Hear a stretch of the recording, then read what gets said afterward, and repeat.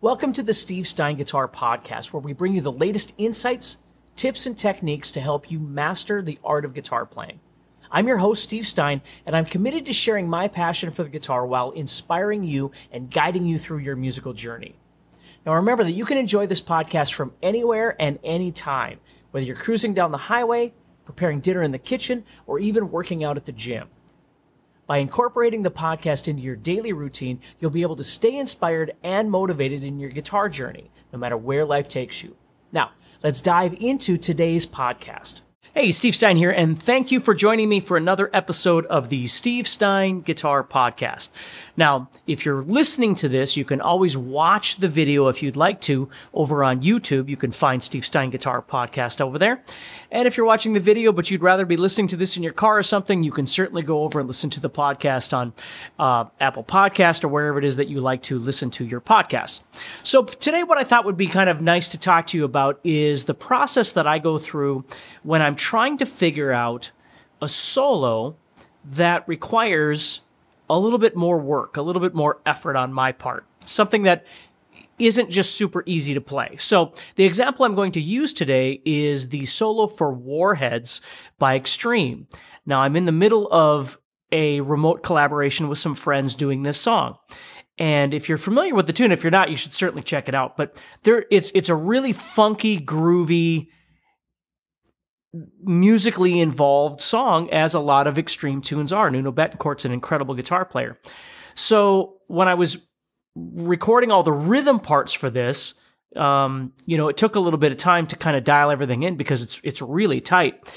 But I was a little apprehensive about the solo because I had never played the solo before.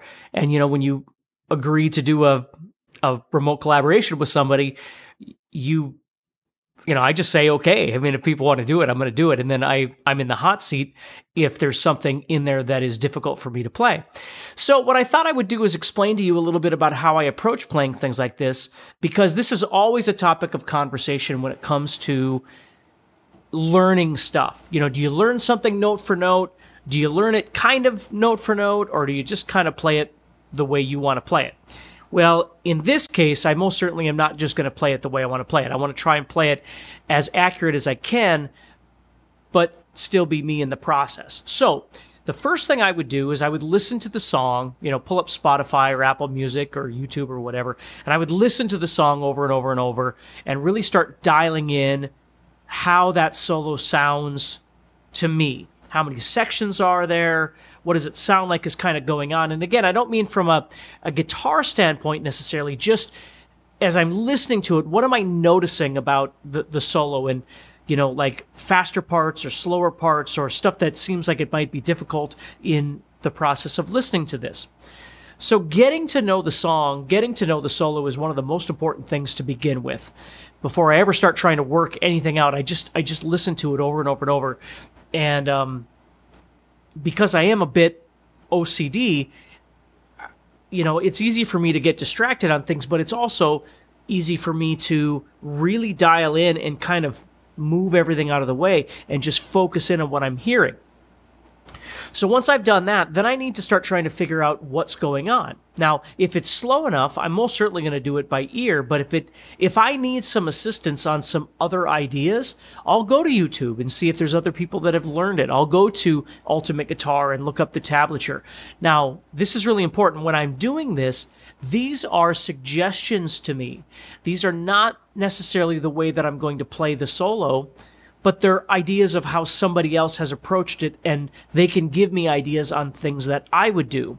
So, for instance, and if you're not watching the video, it's okay. You're still going to be able to hear this. But so I'm tuned standard right now. The song's actually half step down, but I'm just going to kind of break down the beginning of this. So there's this thing at the beginning that he's playing really fast. Now, that feels awkward to me, and I think that's the way he plays it, because here's the other thing is I'll watch live footage of the artist playing it as well, so I can get ideas of how they're doing it, any changes that they've made from the studio version, which is something very important, too, that Nuno does in this solo versus the studio version. Because in the studio version, of course, he can copy and cut and do all kinds of different things to put it together. And maybe he never has to do that. I'm just saying that the capability is there. When you're playing live, you don't have that capability, so you want to be able to execute it as comfortable as possible.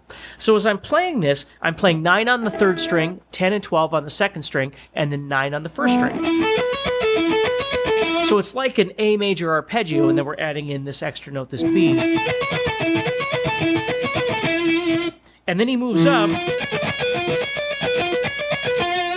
and then now he's on the 10th fret of the 2nd string, or 3rd string, excuse me, and then 12 and 14 of the 2nd string, and then 10 of the 1st string. So it'd be the same shape. It's just the frets have changed a little bit, of course. Now that's an uncomfortable position for me to play that in. So instead of playing it there the way Nuno does, what I did was I converted it, and I'm playing 9 on the 3rd string, but instead of using my 1st finger, I'm using my pinky. And I'm going to skip the 2nd string, and I'm going to play 5, 7, 9 on the 1st string.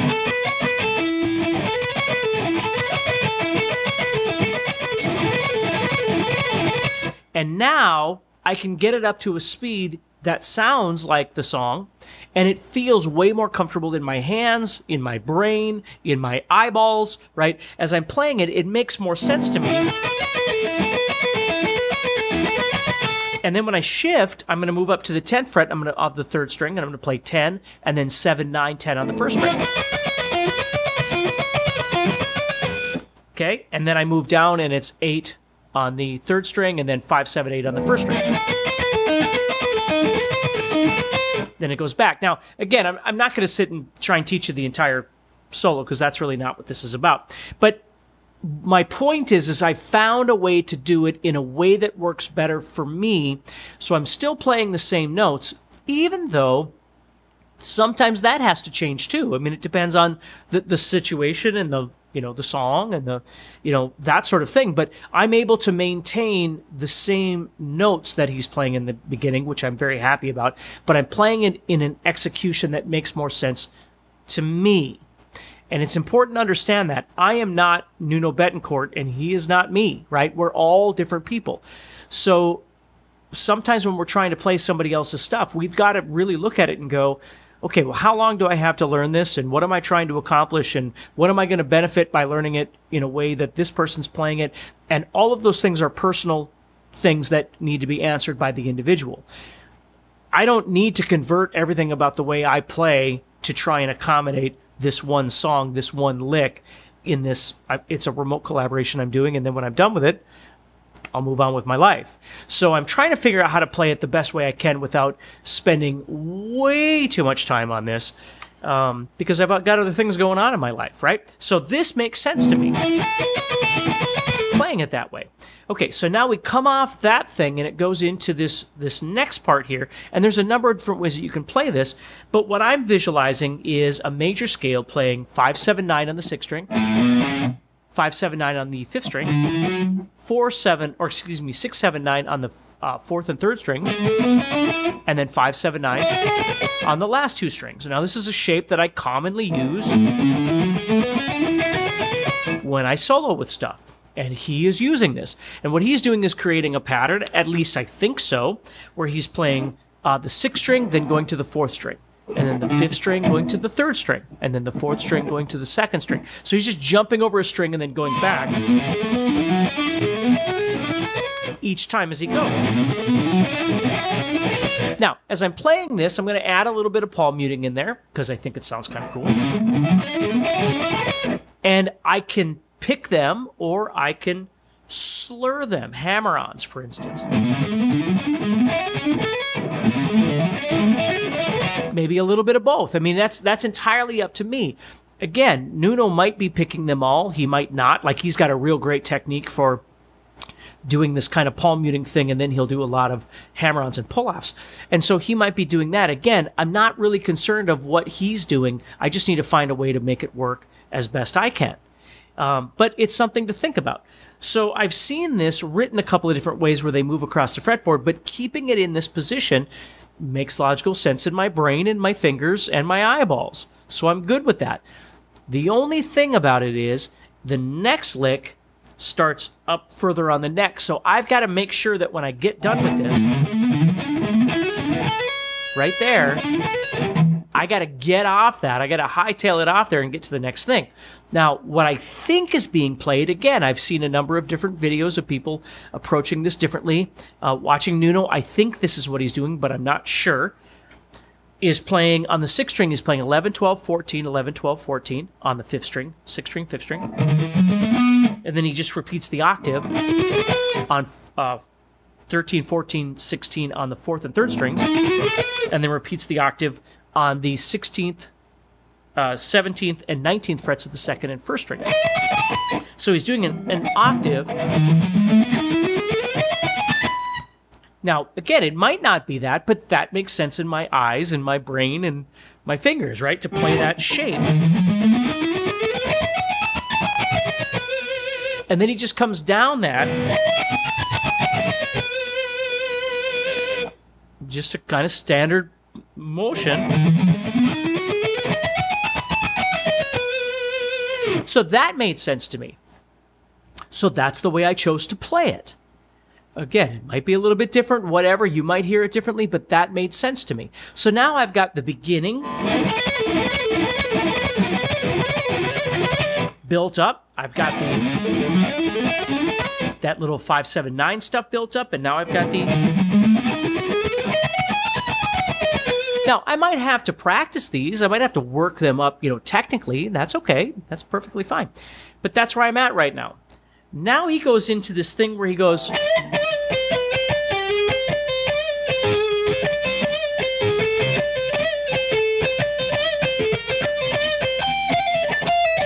That's the little idea. Now, on the studio version, again, just little things I want to share with you, but it really doesn't matter. But on the studio version, he goes down to the 12th fret of the 3rd string. Live, he plays this a lot. And he goes to the 12 of the 2nd string. Now, was he doing that by accident? Was he doing it because it made it easier when he's playing it live? I don't know. I haven't asked him. Okay, but I noticed that playing the 12 on the 2nd string versus trying to get to the 12 on the 3rd string just made the whole thing easier for me. So in watching Nuno play it live, I went, hey, that makes sense to me, and so that would be something I would do, and so that's what I did.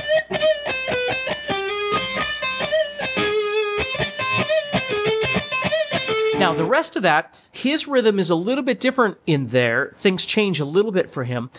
I didn't do that. I just kept the same rhythm the whole time. Because, again, that makes sense to me. It's kind of easy for me to play it through, and I don't have to change anything about the way I'm thinking. So I just kept that rhythm very much the same all the way through. Now, when you get to the end of it, he moves into this thing.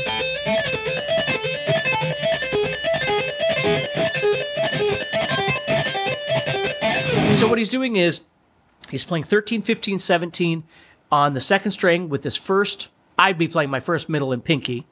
And then you're pulling off, you're taking your right hand and coming over to the 10th fret of that 2nd string. So you're pulling off to that 10th fret.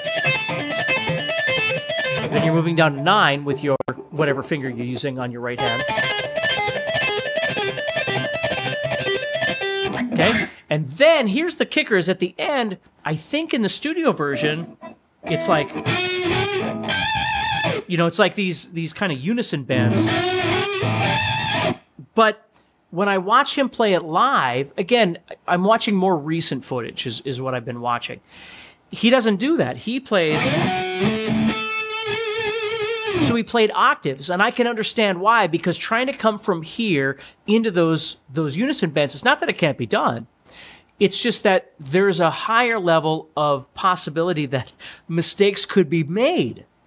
And you encounter this as a live player when you're playing things. Sometimes, even though you might be able to execute something, there's what I call stress points when you're playing, and you can tell that something is stressing you out. And it's, again, you could work on it, get it better, and that's wonderful. But sometimes you don't have the time to work on it, or even if you do work on it, you're still going to have issues with it. And so sometimes you just change things because it just makes things easier. So what I saw Nuno do, which makes sense for me, is as he's playing this thing and he's got his fingers over the top, he just, kind of comes out of that. He gives himself a half a second to get ready. So he's coming out of there. And, does a little slide or whatever, and then comes back in with those octaves instead of doing the unison bends. So what's happening there is instead of taking these two licks and butting them up against each other so there's no room to breathe, he just leaves the tapping lick a little early, give himself a time to breathe, and then goes into this octave thing. Now, again, maybe the next video I would have watched that I didn't watch, he's doing the unison bends, right? I mean, it's okay. The octave thing makes sense in my brain and in my fingers and in my eyeballs. So just always remember that when you're learning things is there's nothing wrong with trying to learn it note for note at all. But there's a realism to how you're going to execute it and how comfortable that's going to be and how good it's going to sound, depending on how much time you have and just choices that you make. I've talked about this topic a lot with people because I think people just get really, really frustrated and confused with this. But there's a wonderful interview with Marty Friedman from Megadeth, if you know who Marty Friedman is. And he's talking about how, trying to approach some of the players that came before him when he was in Megadeth, trying to approach the way Chris Poland would play a solo or something like that just didn't make sense to him. And it has nothing to do with Marty Friedman not being a great player, because Marty Friedman is one of my favorite players and he's a phenomenal player. He's just not Chris Poland, right? He's Marty Friedman. So he does things Marty Friedman does. He doesn't do things that Chris Poland does. And so for him to just be open and honest and go, look, I can't really play the solos the way he did, so I did them the way that I would do them. That's just being truthful, right? It doesn't mean you're any less of a player. You're you. For the rest of your life, you're going to be you. You're never going to be Stevie Ray Vaughan or Steve Vai. But in the same respect, Steve Vai's never going to be you either, right? It's not just about guitar playing. It's just about life in general, the way you approach things. And that's the way it works. So just think about that a little bit as you're learning solos. If you are looking for a challenging solo, this is a really great one to look at. It's not the most insane thing ever, but it's got some really great ideas in it to try and build. And if this isn't interesting to you, or this isn't what you're looking for, that's okay. Find a solo for yourself, but always think about how I and everybody else like me approaches a solo and make those choices for yourself and kind of figure out what you need to do. If you like our podcast and want to hear more, remember to press the subscribe button on the app that you listen to. By doing this, you help us a lot, and you'll be the first to know when we have new episodes ready for you to listen to. Is this podcast fun and useful? Then please give it a thumbs up and write about how much you like it. Is this podcast not what you thought it would be? Please let us know. This helps us to make our podcast better and helps more people who love guitar find it as well.